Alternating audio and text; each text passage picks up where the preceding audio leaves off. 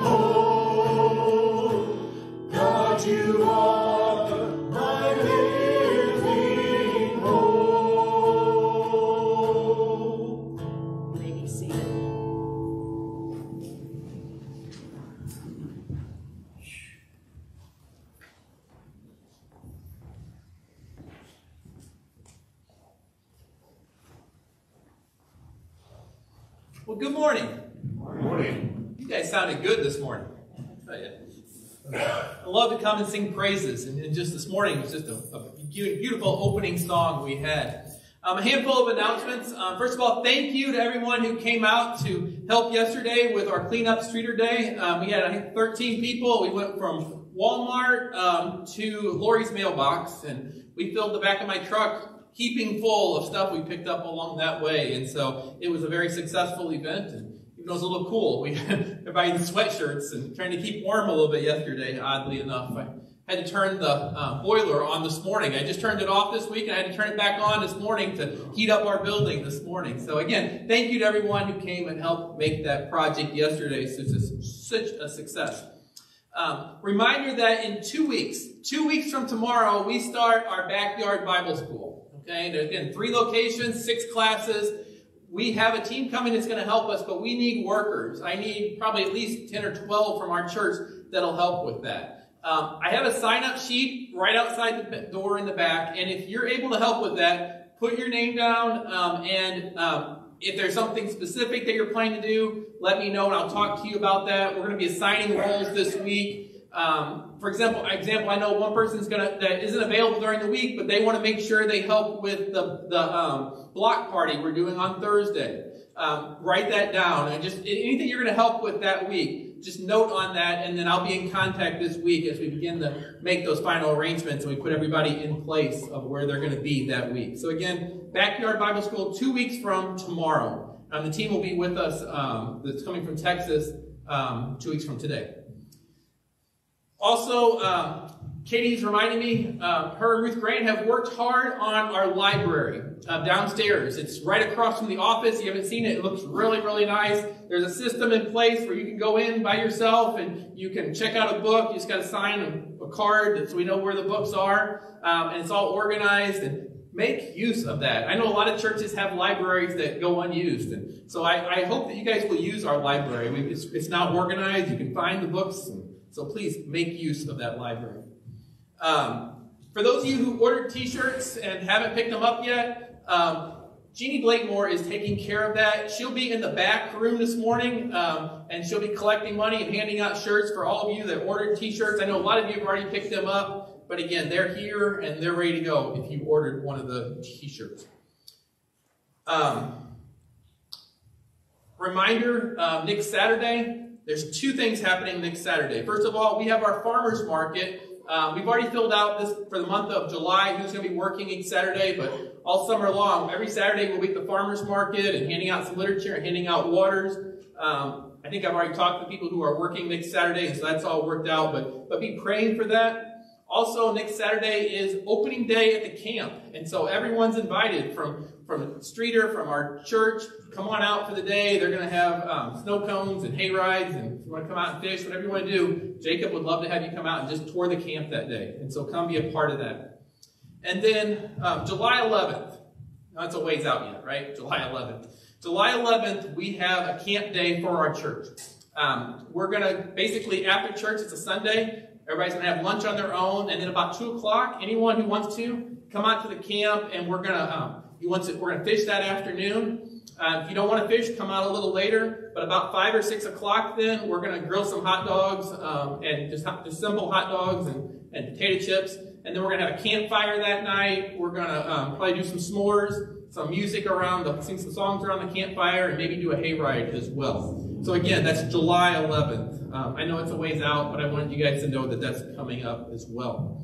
And then 2 other things. Want to remind you this morning, for the first time since in many months, we're actually passing an offering plate. So just a moment, I'm going to invite our deacons or our people collecting offering to come forward to help with that. And so this is the first time. It seems like things are starting to get back to normal, and so I'm excited about that as well. And then we want to certainly not forget Memorial Day. Recognizing that all those that gave the ultimate sacrifice for our freedom. And so we want to recognize that today. So let me pray. Actually, I could have those that are helping with our offertory, if they would come forward at this point.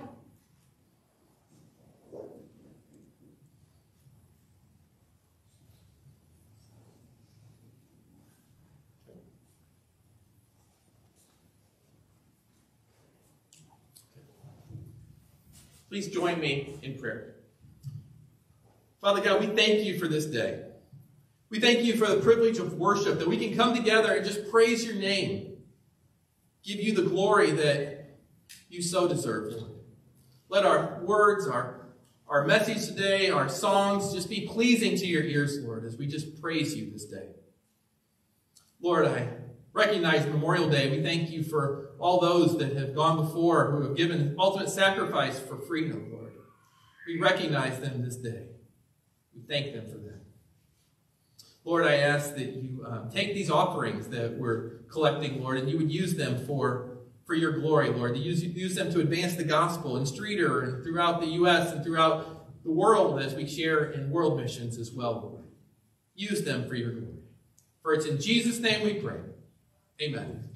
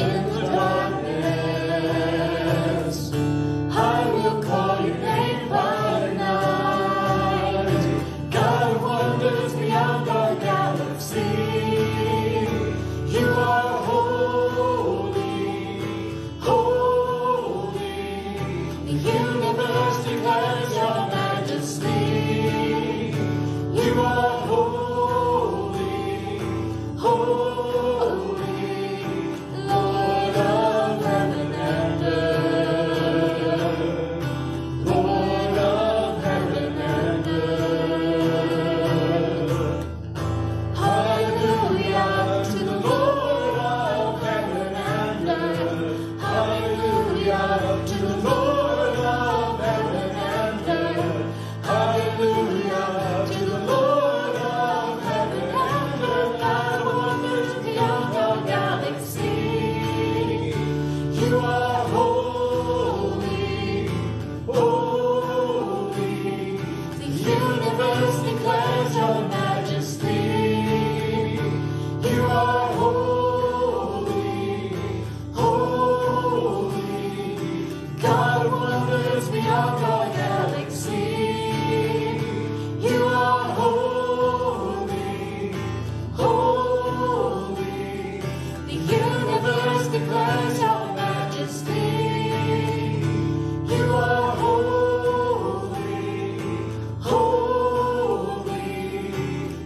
precious Lord, reveal your heart to me.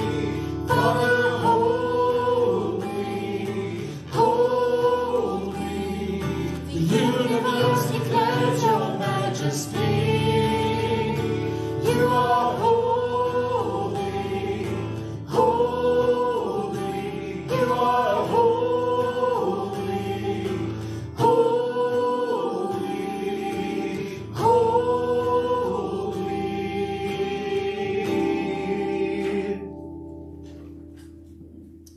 Let's continue singing as we sing Build My Life.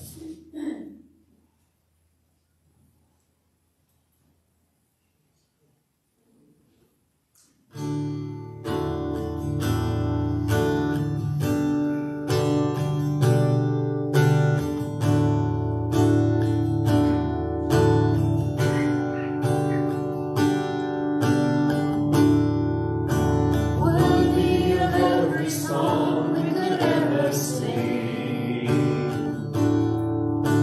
worthy of all the praise we could ever bring, worthy of every breath we could ever breathe. We live for you.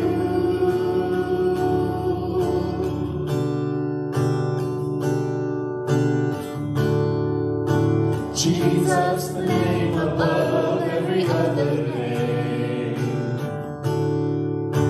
Jesus, the only one who could ever save. Worthy of every breath we could ever breathe. We live for you. Oh, we live for you.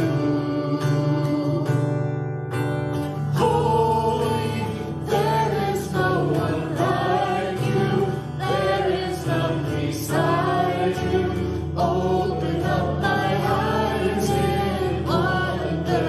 Show me who you are and fill me with your heart and lead me in your love to those around me.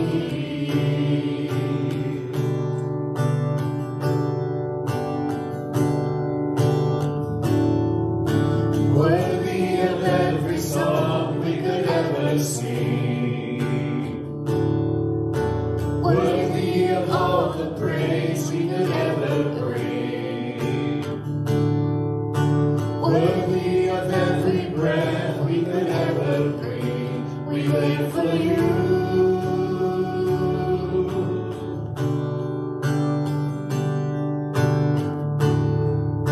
Jesus, the name above every other name. Jesus, the only one who could ever save. Worthy of every breath we could ever breathe. We live for you. Oh, we live for you. Holy, there is no one like you. There is none beside you. Open up my eyes in wonder.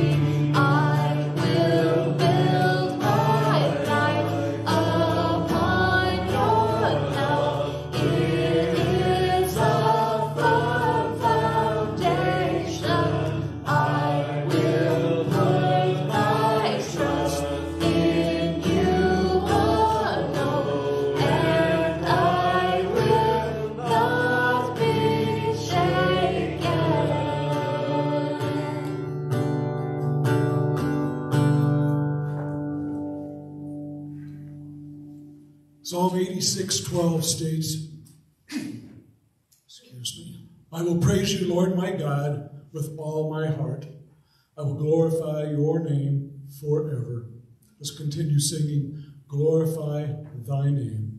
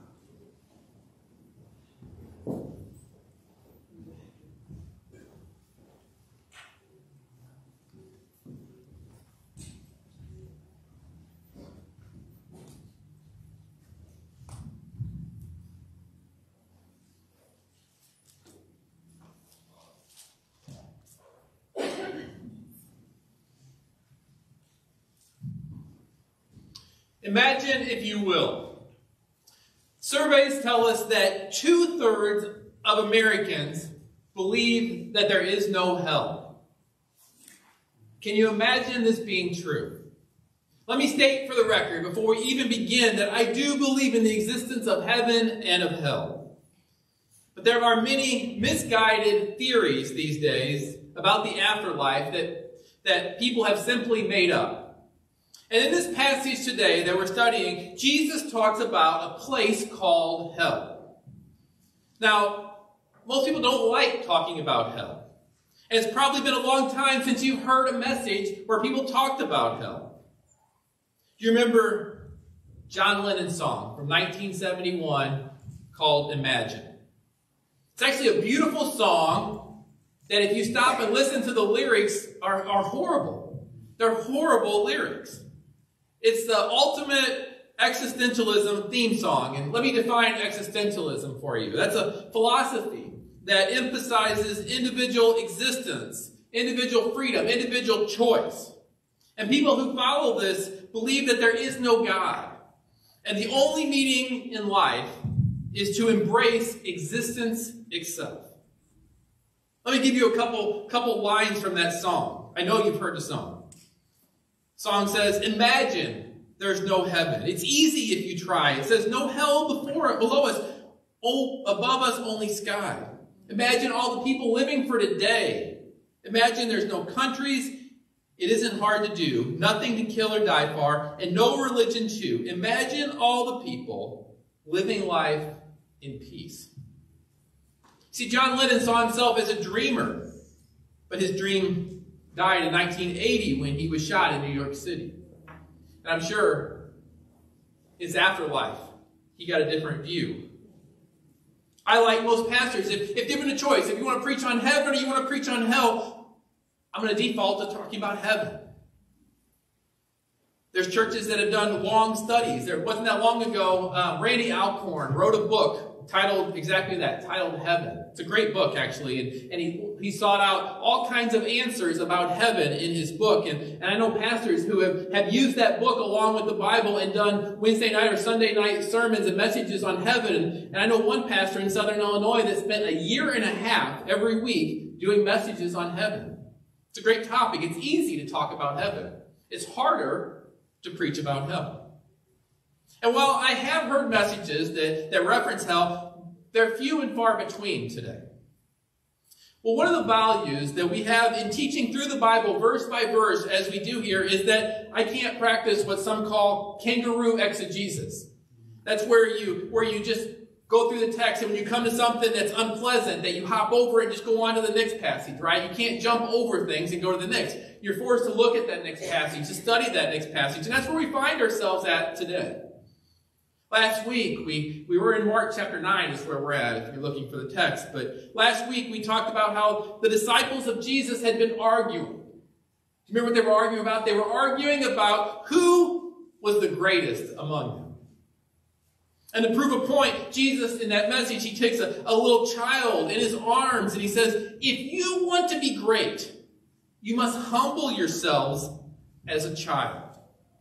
And then he continues. And our text today moves us into chapter 9, verses 42 to 49. Join with me. Again, Mark 9, 42 to 49. It says, if anyone causes one of these little ones, those who believe in me, to stumble, it would be better for them if a large millstone were hung around their neck and they were thrown into the sea. If your hand causes you to stumble, cut it off. It is better for you to enter life maimed than with 2 hands to go into hell, where the fire never goes out. And if your foot causes you to stumble, cut it off. It is better for you to enter life crippled than to have 2 feet and be thrown into hell. And if your eye causes you to stumble, pluck it out. It's better for you to enter the kingdom of God with 1 eye than to have 2 eyes and again to be thrown into hell, where the worms that eat them do not die, and the fire is not quenched. Everyone will be salted with fire.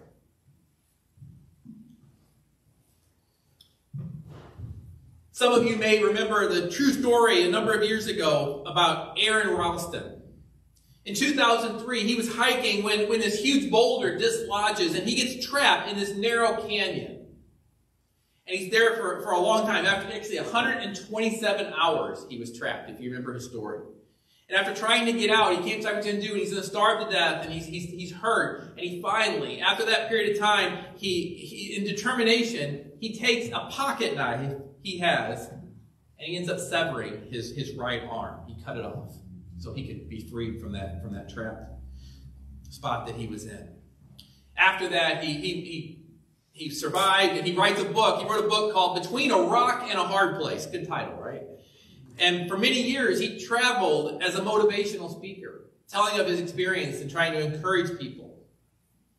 Well, in this passage today, Jesus was not speaking about literally cutting off your hands or cutting off your feet or gouging out an eye. He wasn't literally telling you to do that. He's using extreme exaggeration. You could say extreme hyperbole. He's trying to emphasize a point, to talk about the difference between enjoying what he's calling entering life and experiencing the agonies of hell. He tells us it'd be better to go through life maimed than to be thrown into hell. We know the source of sin isn't your hands. It's not your feet. It's not your eyes. In Mark 7, Jesus made it clear that the source of sin is our wicked heart. One pastor said it this way. He said, the heart of the human problem is the problem of the human heart. This passage is not about amputation. It's about the extreme agony of hell. Cutting off your hand is pretty agonizing, right? But it's nothing compared to the horror of hell. So we're going to take a few minutes and we're going to talk about hell this morning. And I realize that it's not a pleasant topic. It's actually a very unpleasant topic, right? But sometimes discussing unpleasant topics can be the most loving thing that we can do. I remember when my dad was diagnosed with cancer about a year ago. I remember a loving doctor telling him the truth, telling him exactly what was going to happen and the options he had before him. That's a loving thing that a doctor does for their patient, to share truth with them. The doctor could have not told him the truth, and it would not have led to good things, right? Sharing unpleasant truth is sometimes the most loving thing we can do. It's only when correct information is given and shared that we can make wise decisions about treatment, that we can make informed decisions. When it comes to belief in heaven and hell, Americans are very fickle. According to a Barna Research Group, 71% of Americans believe in heaven. It's pretty good, right? But less than half of that, 32%, believe in a literal place called hell. And when asked, only 2%, 2 out of 100 Americans believe they will end up in hell. So again, as we look at this text, we see that most Americans, these statistics show that most Americans are taking John Lennon's advice. They're imagining there is no hell below us. Now you might expect non-Christians to deny the existence of hell, but there are many people who call themselves Christian who have also imagined hell away.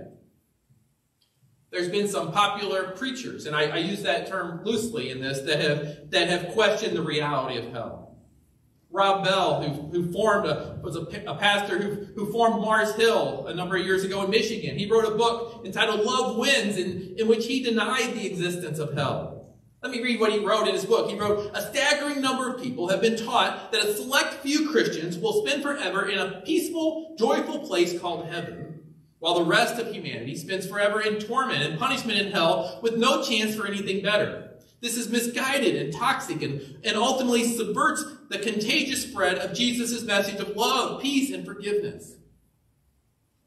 Rob Bell is a great communicator. He has the right to believe what he wants. Maybe that's what you believe, but he is so far from what the Bible teaches us. So far from truth.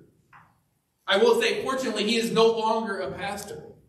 But he is still writing books. He's still sharing his viewpoint that does not align with this book. Church, one of the most important issues you'll have to settle for yourself is whether or not you believe in the existence of hell. So the first part of this message, I want to do something a little strange. Let's take the position of John Lennon and Rob Bell. Now I'm hesitant to do that because it's one of those messages that you have to look at in the entirety. I say this because I said to one of our deacons this morning, I'm hesitant that somebody's going to click on our online message and they're going to hear 1 or 2 lines of my message and take it out of context. But let's take that role for a minute. Imagine there's no hell. Again, 2/3 of Americans take this role, and can they be wrong? If we go down that line of thinking, what do you have to do to eliminate the idea of hell? And again, before you take me literally, I want to state for the record that I do believe in a literal heaven and a literal hell. But I'm going to tell you what you have to do to eliminate the horrible idea of hell. So here you go, 4 ways. First of all, throw this book away. Get rid of this book. If you're going to get rid of hell, you have to throw this book away because it's filled with references to eternal punishment to those who reject God's offer of eternal life. Liberal theology crept into seminaries in the beginning of the 20th century. These liberal theologians, they apologized for biblical truth. They felt called to rescue Christianity from its historical roots. The first doctrine in the fall was the inspiration of the Bible. And some of them claimed that the Bible was no longer inspired. And suddenly it was no longer inspired word of God. It was just a collection of writings by men, they said. And then very quickly, the next doctrine in the fall was that of hell. They claimed that doctrine slandered the character of God. There were popular preachers like Henry Emerson Fosdick who preached against the reality of hell. Fosdick was pastor of Riverside Church in New York City in the 20s and the 30s.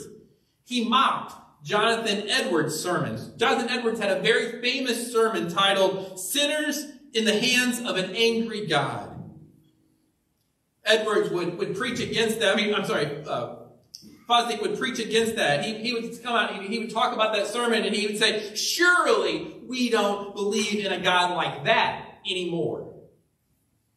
So again, if you're going to imagine away hell, first you have to toss out this book. You have to toss out so many scriptures. The Bible says in Revelation 20:15, anyone whose name was not found written in the book of life was thrown into the lake of fire.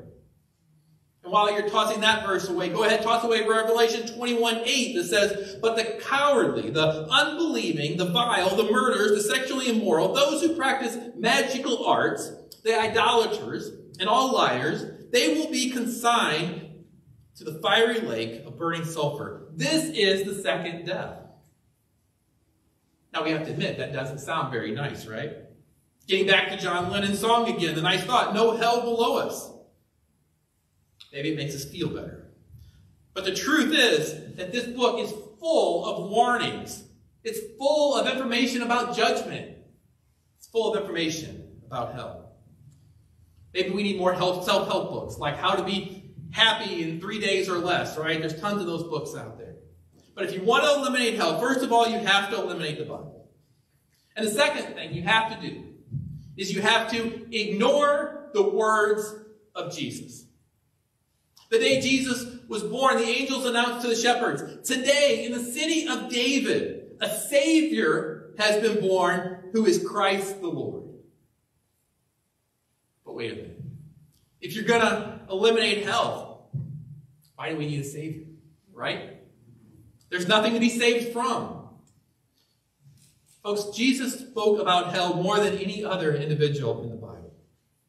The word Jesus used for this was Gehenna, which was a comparison to the valley in Jerusalem, which was called Gehenna in Hebrew. That valley still exists in Jerusalem today, and I've not been to Jerusalem, but this valley was an area that no one would dare live in.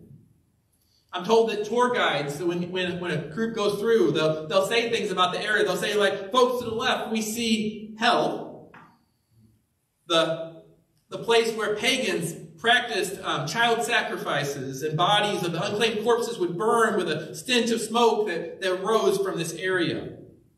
Now, Jesus did not say that this place, this valley, was hell. But you see, it was the worst place imaginable in Israel. So Jesus compared it to the place of eternal torment. So again, if you're going to get rid of hell, you have to ignore everything Jesus said about it. Let me give you a couple of those verses, just a few of them. You're going to have to ignore some statements like Matthew 10:28 that says, do not be afraid of those who kill the body but cannot kill the soul. Rather, be afraid of the one. Look at Luke 16:23 and 24. In Hades, where he was in torment, he looked up and saw Abraham far away with Lazarus by his side. So he called to him, Father Abraham, have pity on me and send Lazarus to dip the tip of his finger in water and cool my tongue, because I am in agony in this fire. Let me give you one more. Matthew 13:42 says, they will throw them into the blazing furnace, where there will be weeping and gnashing of teeth. These are harsh words. Again, they don't fit with John Lennon's song, Imagine Everyone Living in Peace. The third thing you have to do if you want to eliminate the idea of hell is you have to avoid The crazy Christians. There's plenty of extreme Christians out there, isn't there? People who will talk about hell and talk about what it means to have hell or to go to hell. People who will witness to other people because they don't want to see people go to hell. Earlier I mentioned Jonathan Edwards. He wasn't some uneducated redneck.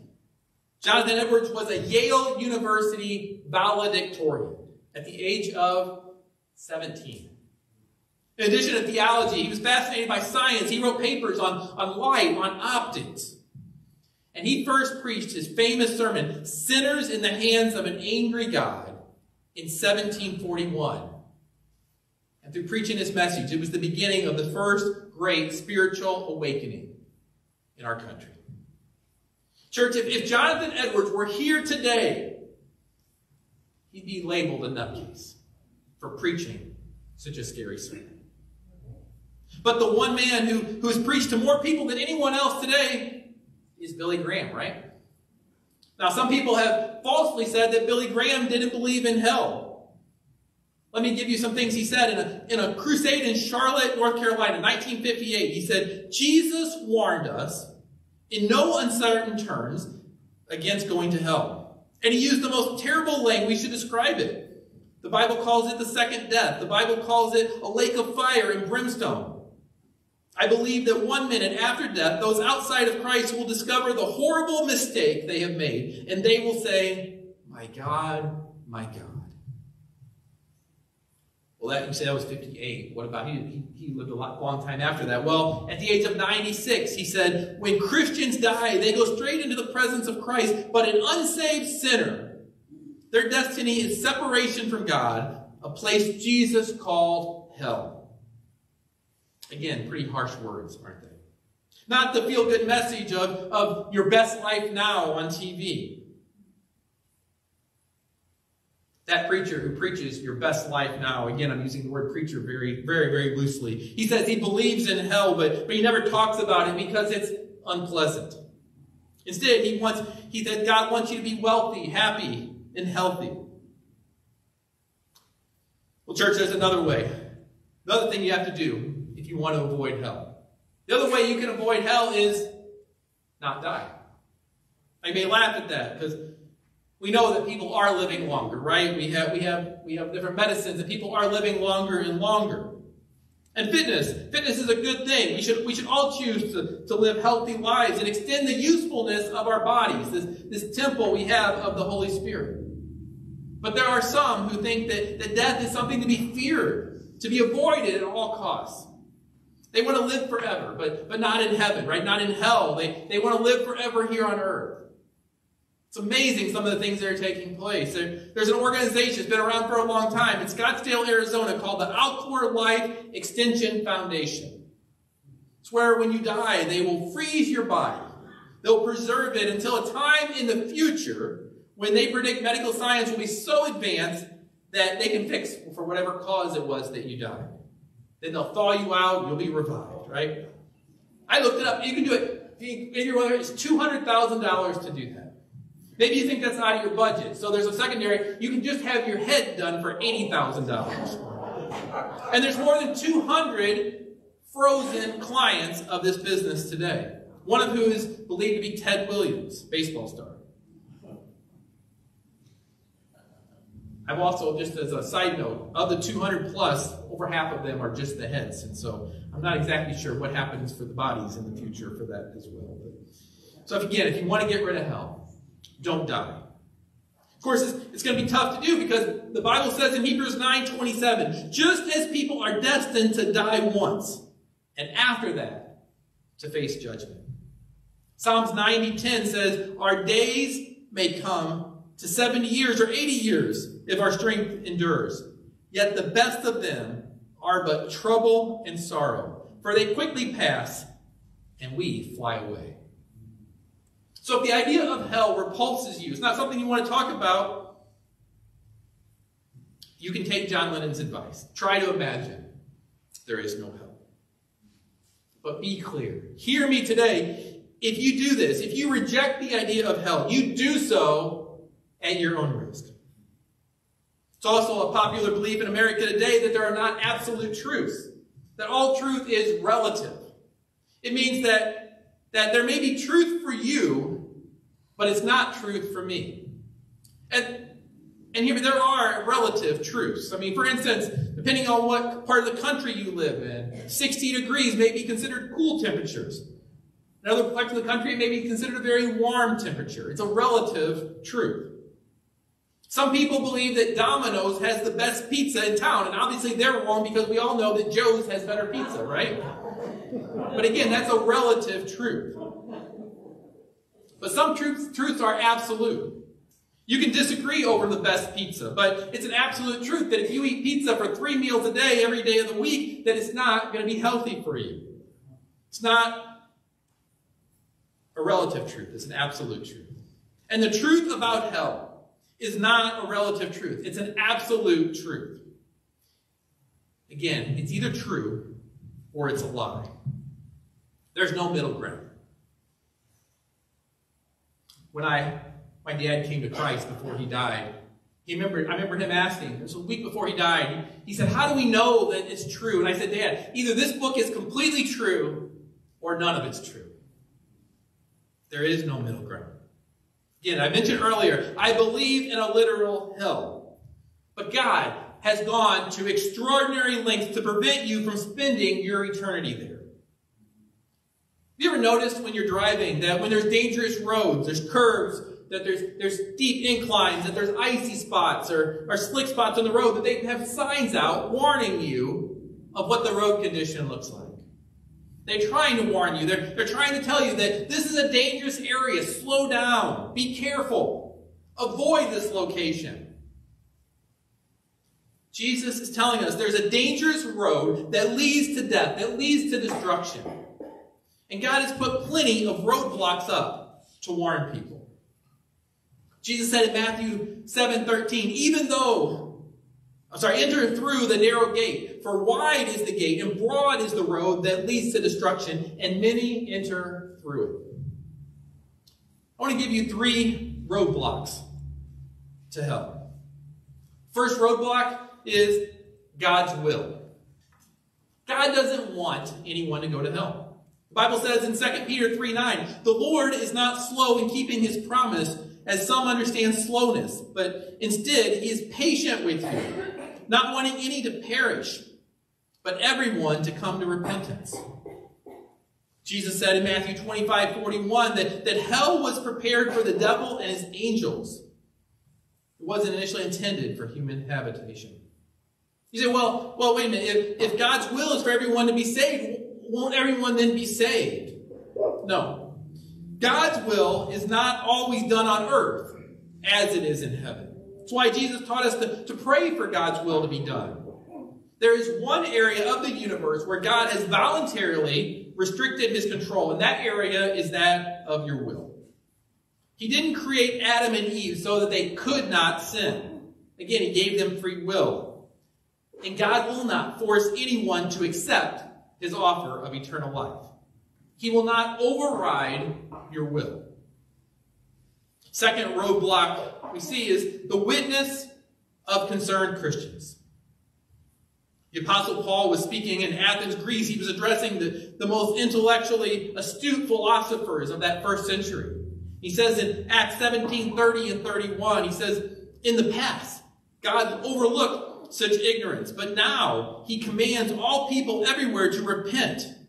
For he has set a day when he will judge the world with justice by the man he has appointed. He has given proof of this to everyone by raising him from the dead. In Luke 16, Jesus talks about a rich man who died and woke up in hell, and he's crying out to Abraham for help. And Abraham at this point says a couple of the scariest words that have been spoken in hell. He says, son, remember. I won't read the whole verse.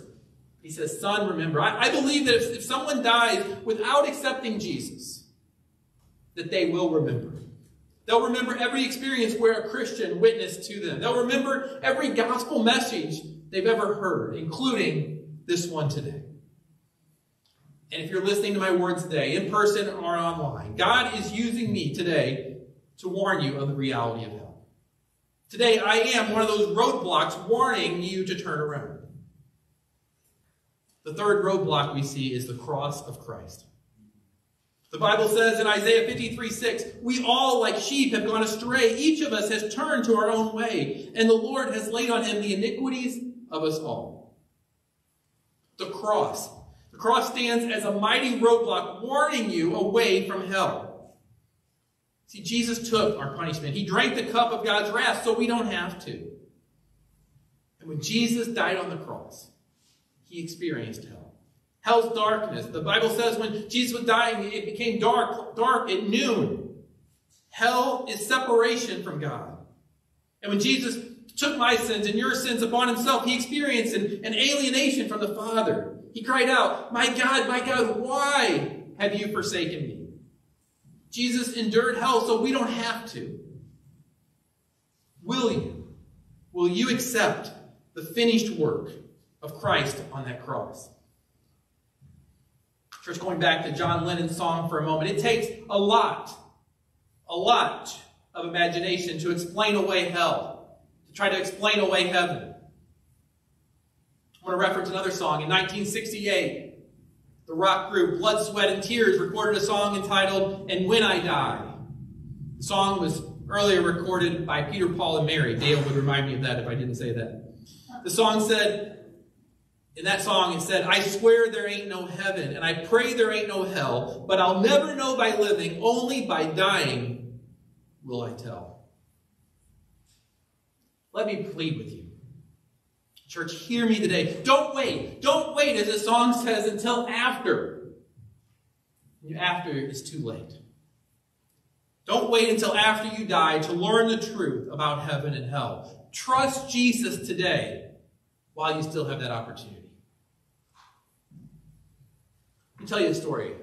True story. 1830. A man by the name of George Wilson was convicted of robbing the U.S. Postal Service. And his sentence was death.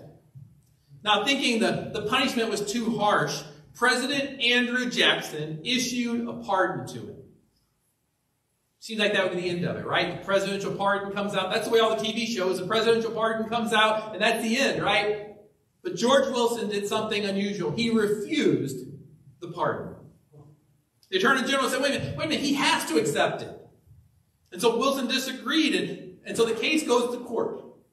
Does he have to accept the pardon?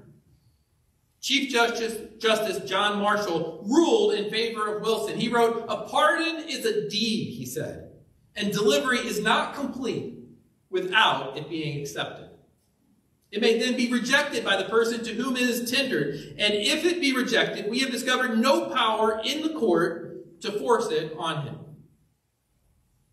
And therefore, George Wilson was hanged. Now, you may think it's cruel that a court would hang a man who robbed the post office. But George Wilson did not have to die. He chose to reject the pardon. Folks, God is offering you a pardon from hell today. He's offering you forgiveness. He's offering you hope. The Bible says in Romans 6:23, for the wages of sin is death, but the gift of God is eternal life in Christ Jesus our Lord. It's a gift. He's offering it. But just like George Wilson had to accept that pardon, you have to accept this offer. And you can reject it, just like George did. Folks, he wants you to be saved. But he leaves that choice to you. Have you made that decision? I know this is a different message than we normally preach, right? It's not a normal sermon that we have. But the truth is there. Hell is real. Consider your life today. Have you come to that point in your life where you recognize that Christ is the only way, that this book is true and you're going to stake your life upon it? It's all that matters. Someone shared with me this week about a relative who was dying and found themselves sharing with everyone around them and said they were scared to do that before they were dying. They didn't know why. They thought people would laugh at them or people would make fun of them. But then once they found out they were dying, they no longer had that fear. They regretted not telling people earlier. Folks, it's not about what other people will think. When you look at what eternity represents, our time on this earth is so quick, is so short. Don't put off making a decision. I'm not going to dwell on this. I'm not going to draw it out. But consider your life. Consider if you're living for Christ. If you've made that decision to live for Him. And if you've kept that, or have you gotten off track and you be brought back and recommit your life to Christ? Where are you at in that walk? In a moment, we're going to have invite the music leaders back in just a moment. We're going to have a time of invitation, a time where we invite you to come. A time where you can commit your life to Christ. A time where you can, if you want to pray with me or by yourself or with one of our deacons, it's a time for you to settle things with our Lord. We invite you to make decisions. Maybe you've been worshiping with us for a while and you want to begin the process of joining this church. Great, we would love to have you, but it's not about this church. Ultimately, it's about you and your relationship with Christ. Musicians, if you'd come back.